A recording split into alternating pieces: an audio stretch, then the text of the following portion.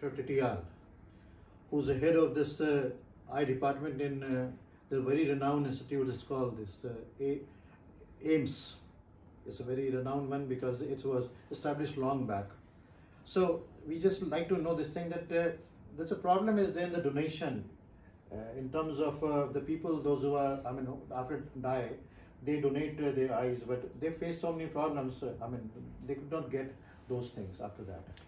Yes, you are right. There's a definite challenge on retrieval of a cornea, which is donated by families after death of their next of kin. And it is mainly because we don't have the proper education of the society that donation is possible. We know that cornea can be taken out within 6 to 8 hours of death of a person. So that gives a window period for counseling the family and arranging the donation from the various eye banking system. Most importantly, it is important to have some sort of a regulation from the government regarding the accessibility of corneal donation team from the various institutions and guiding the administration for informing the death of a particular person to the right department.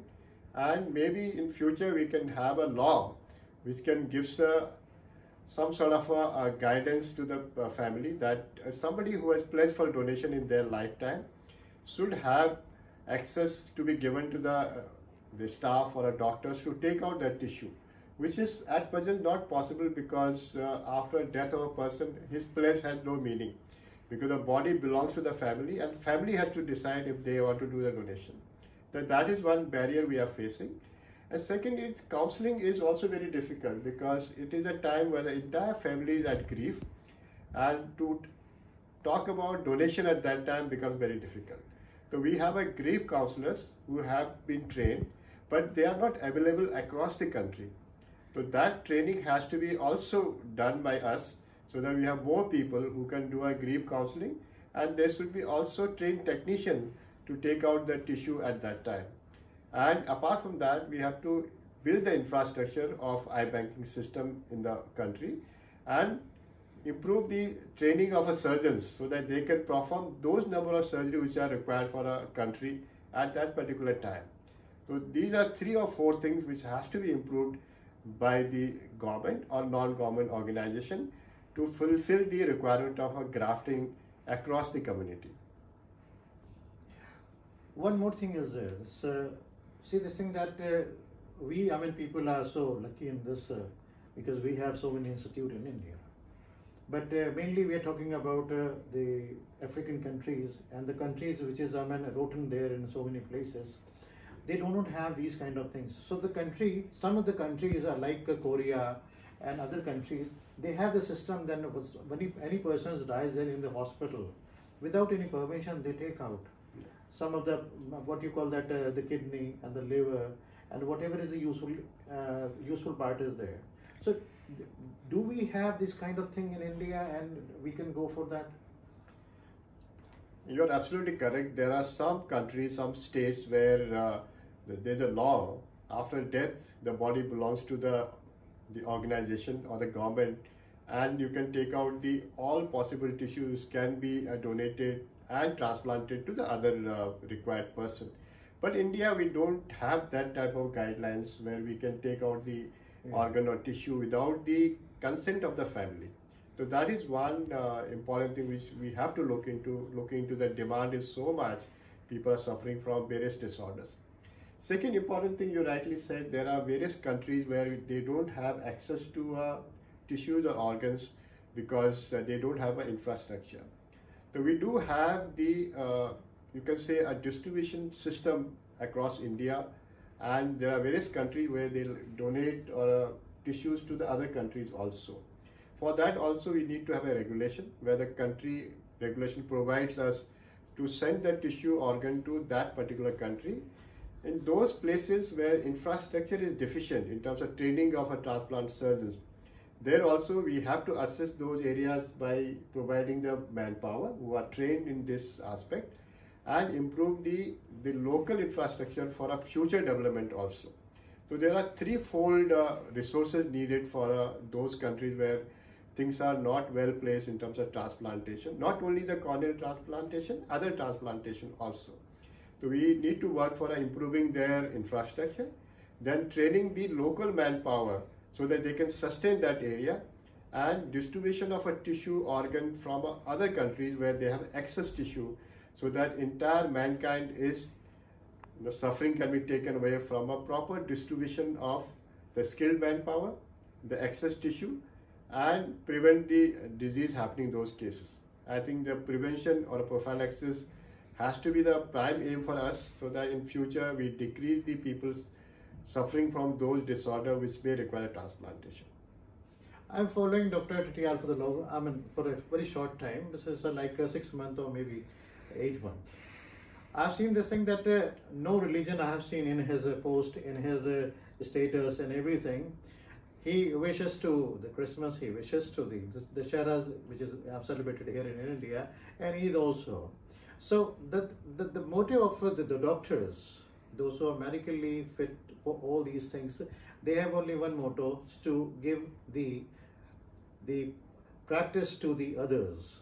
And I'm very thankful for this institute, and thankful to you also that you have given a lot of time for this Asian news, and hope that we'll learn so many things from you also in coming days also. And definitely Robinson, John, whatever association we have, a physician or medical person and the media, they both have a responsibility to spread the right information to the society, so that they come forward for giving donations, not only financially, for organs, tissues, because we have many people who are suffering from a disease which can be taken care of by a simple donation.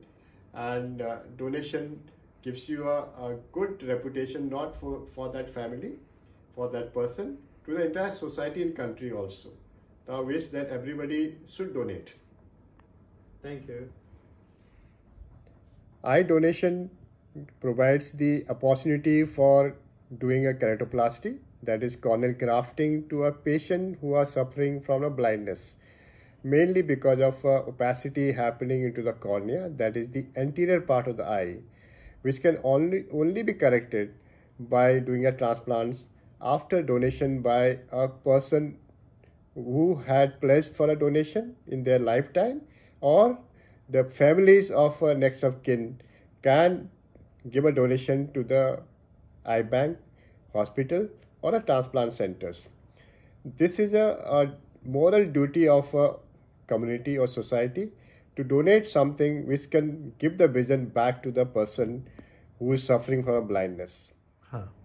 The process of eye donation is very simple.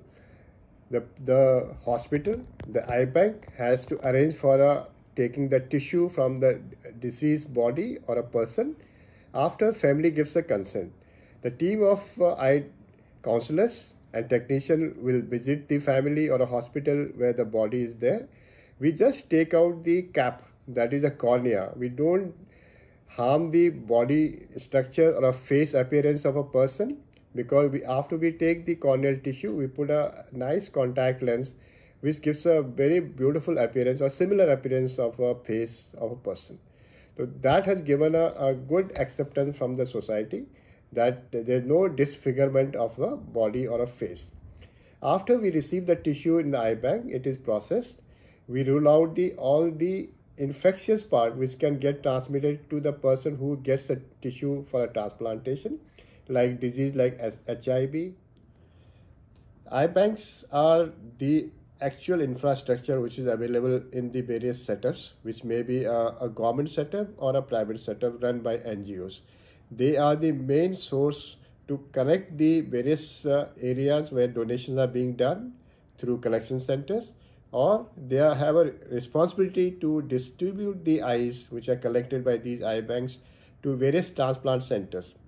So we appreciate the eye banking system to take care of the proper distribution, processing of tissue, and actually having the data of people who are blind because of cornea, so that there has to be a uniform distribution system of cornea, because there is always a difference between demand and supply. We have more people requiring corneal transplant surgeries, and there are less number of tissue being donated across the world. As I said, donation is a good respect to the society in terms of removing blindness from the corneal donation.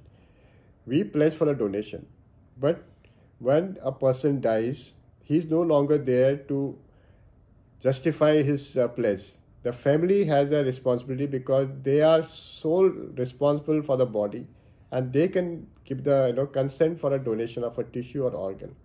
So whenever somebody donates, whenever somebody pledges for donation, they have to make aware their family, the society, friends, that his desires should be fulfilled after his death or her death. So that is a very important aspect. We need a regulation where if somebody has pledged for a tissue donation, organ donation, that should give access to the hospitals or the transplant centers to take away the tissue or organ for a subsequent use.